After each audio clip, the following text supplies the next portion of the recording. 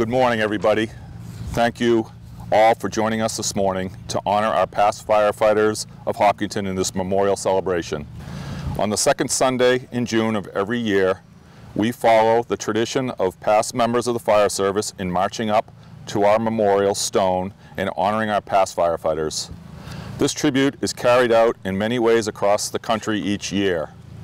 Our celebration is made up of a march from headquarters to the memorial stone, placement of the wreath with a salute, prayer and poetry to the firefighters, the sound of the memorial bell signaling the all out of past members, and finally supporting comments from our community leaders. This year, our community, along with the rest of the nation, is facing a COVID pandemic called COVID-19. This virus has challenged our normal routines and responses, including this celebration of past firefighters. But like all the challenges our firefighters face, we adapt to the situation, we develop a response plan, and we get the job done, period. An example of this, one of our past members, firefighter Tom McIntyre, did an interview here at the Bell, and he was asked that question about adapting and how he gets so much done. And the quote that he said was, "I just figure it out." This year, we will honor two new names on the roll call, both of whom represent the dedication and honor in the fire service today. Lieutenant Gross and Lieutenant Pine served Hopkinton as volunteer firefighters for decades. The memories that these two firefighters built in Hopkinton and in Woodville are endless and priceless. My memories of them both are of dedication to service of their fire officers and outstanding leadership to their members. I want to share the Firefighters Pledge with you as an example of the commitment that these two fire officers lived up to in their service in Hopkinton. A Firefighter's Pledge. I promise concern for others, a willingness to help all those in need. I promise courage, courage to face and conquer my fears, courage to share and endure the ordeal of those who need me. I promise strength, strength of heart to bear whatever burden might be placed upon me, strength of body to deliver to safety all those placed within my care. I promise the wisdom to lead, the compassion to comfort, and the love to serve unselfishly whenever I am called. When you hear the roll call later on this morning, think of our dedication of the members on this list. Think of how many before you answered the calling to be a firefighter. Think of all the members of this list responded unselfishly to the call. Thank you. At this time here, I'd like to lead the roll call of our past members.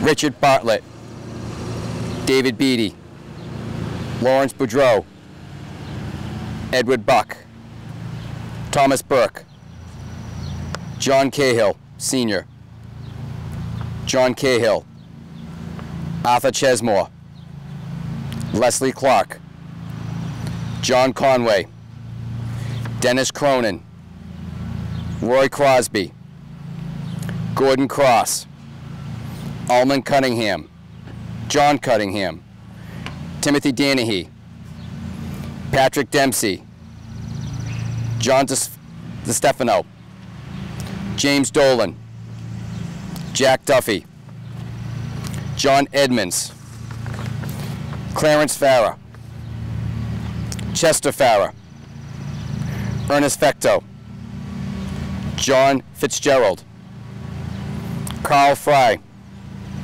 James Gorman, George Gross, Harry Hamilton, William Hamilton Sr., B. Harrell, David Haywood, Francis Hayward, Harry Hemingway, Philip Jackson, Jack Keane, Paul Kenny, Norman Kimball, Clifford Kimball, Richard Cumlin, Pete LaJoy, Herman Lauder, Howard Lauder, John Long, Jerry Long, Clarence Lukey, Richard McDonald, John McManus, Fenwick McMillan, Richard McMillan, William McBride, George McBride Sr., David McCobb, Edward McCormick, Charles McIntyre, Thomas McIntyre, Edward McManus, Michael Monahan, William Monahan, Fred Moran, John Moran, Charles Mullins Jr., John Mullins, Jeremiah O'Brien, Edward O'Connell, Francis Pine, Henry Pine, Joseph Pine, Chester Ranlett, Daniel Riley, Robert Slamman, George Smith, Oliver Smith, Waldo Smith, Robert Stevens, Arthur Stewart, Preston Stewart, Thomas Terry, William Terry, John Terry, Charles Ward, Joseph Wells, George West, Andrew Williams, Orrin Woods, and Charles Wright.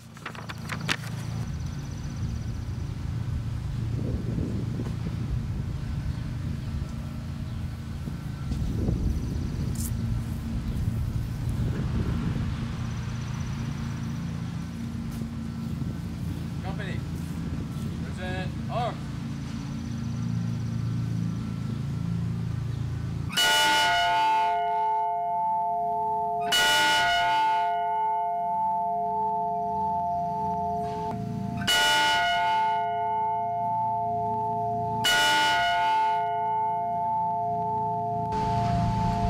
Company, order up. Companies, uncover. Thanks for tuning in as we celebrate Firefighter Memorial Sunday.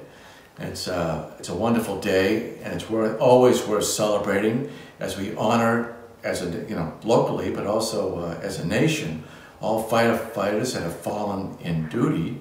And also we have a chance to remember and pray for all the deceased former firefighters from Hopkinton. And we get to thank our firefighters for the great job they do here in town, because we have a great force, and we thank God for our firefighters locally here, and also, of course, for our Chief Stephen Slayman.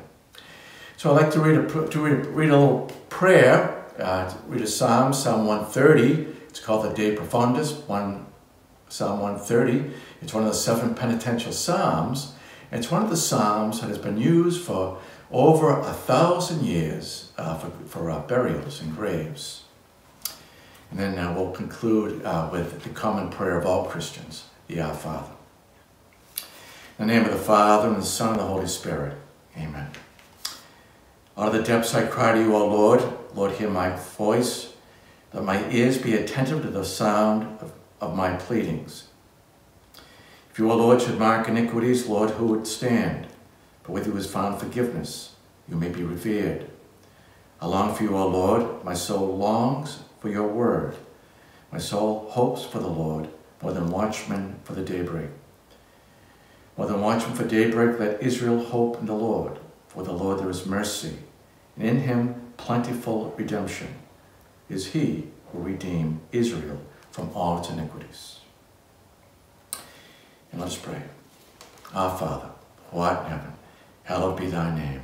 Thy kingdom come, thy will be done, on earth as it is in heaven. Give us this day our daily bread, and forgive us our trespasses, as we forgive those who trespass against us. And lead us not into temptation, but deliver us from evil. Amen. And Saint Florian, pray for us. In the name of the Father, and the Son, and the Spirit. Amen. Companies, Cover. I'm State Representative Carolyn Dykema. Normally on Firefighters Memorial Day, we'd be standing together at the monument on Mayhew Street. Although we can't be there this year, I'm grateful to be included in this virtual ceremony so we can recognize and honor the individuals and families who have dedicated their lives to fire service in the town of Hopkinton. Names like McIntyre and Chesmore, Danahy, Hamilton, Hayward, Pine, McBride, and Clark, and so many more. When you hear these names and all those associated with the department, what's obvious is that they're so familiar.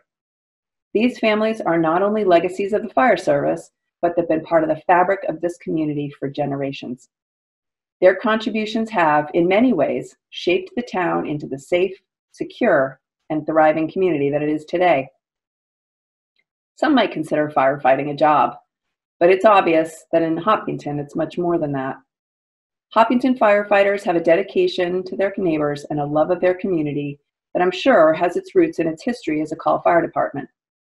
Even though it isn't volunteer anymore, these professionals still embody the spirit of service and helping others that dates back generations. You can tell it's not just a job, but a calling. Using the words of former President John F. Kennedy, firefighters in Hopkinton don't do what they do because it's easy. They do it because it's hard. They do it because when they look at their neighbors, those who are very young or very old, those who are disabled or vulnerable, they know that if they didn't step up to provide protection, other members of their community would be at risk. This is true for those firefighters who are no longer with us, and it's true for those who serve today. Those we honor today willingly took on risks and responsibilities, including the possible loss of life, to serve others. Hopkinton firefighters understand, better than most, that being a member of the community means that if you're able, you step forward to do the hard things on behalf of those who can't. And there are a few things more noble than that. Today, I join the town in honoring all Hopkinton firefighters, especially those who are no longer with us. I'm grateful to all firefighting men and women in Hopkinton and elsewhere whose sense of duty calls them to serve. Hopkinton residents can be so proud of your competence and dedication. To all public safety officials and the families that support them, best wishes for your safety, good health, and well-being on this Firefighters Memorial Day. Good morning, everyone, and welcome to Firefighter Sunday 2020 virtual edition. As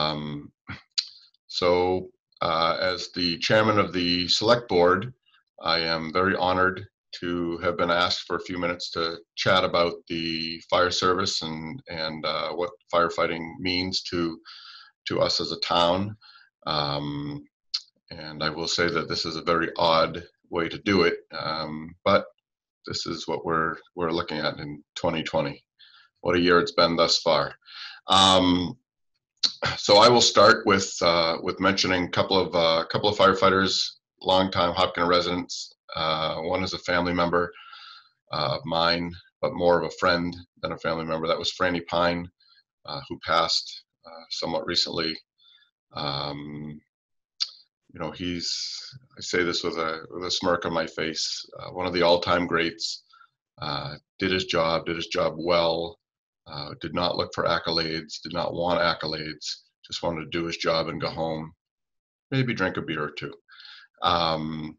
The other guy is George Gross, one of our lieutenants, very influential, very knowledgeable, and another guy that was very, very caring for Hopkinton, its residents, and the fire service. So we will miss both of those men. It's very sad when we have to talk about them in the past, knowing we have so many fun, great memories. So that's what Fireman Sunday is all about: is not allowing their legacies to go unforgotten, and not just the legacies of those that have fallen this year, but the ones that have fallen, you know, through the history of Hopkinton. Fireman Sunday is a very important event for me. Long before I've been a selectman, I did obviously have a brief stint on the fire department as a firefighter, and it taught me a lot. It taught me morals, it taught me values, it taught me the paramilitary way, looking up to your elders, respecting your elders, and I'm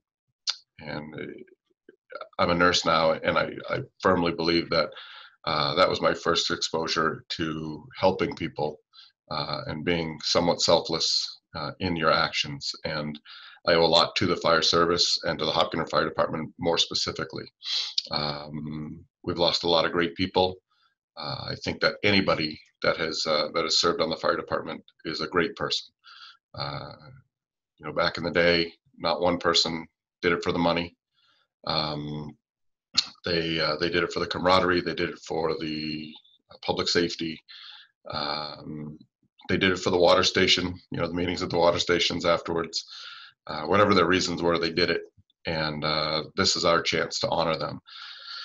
I say it every year. It's cliche. I know it's very cliche, but I'm going to say it anyways. You are the guys that are running into the fires as most others are running out.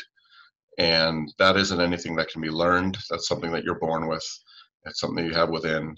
And we have a great group of guys on the fire department now that foster that and bring out the best of your God-given talents. So I don't like doing this remotely. I do enjoy sitting up there at the Fireman's Memorial, thinking of Tommy McIntyre, where he and I kind of spruced up that memorial a couple of times and ringing the bells and things like that. And you know, Hopkinton is a changing town, and you know,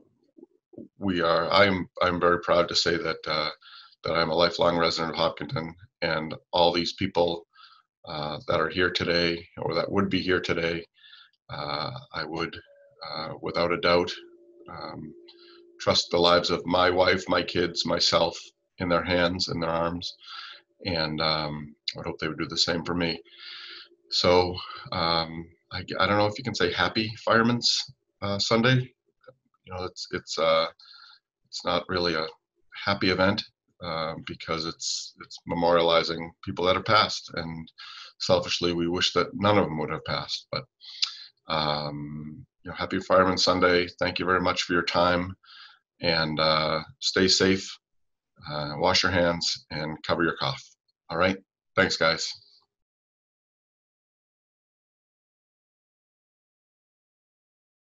Companies, uncover. When I'm called to duty, God, wherever flames may rage, give me strength to save some life, whatever be its age. Help me embrace a little child before it is too late, or save an older person from the horror of that fate. Enable me to be alert and hear the weakest shout, and quickly and efficiently to put the fire out. I want to fill my calling and to give the best in me, to guard my every neighbor and protect his property.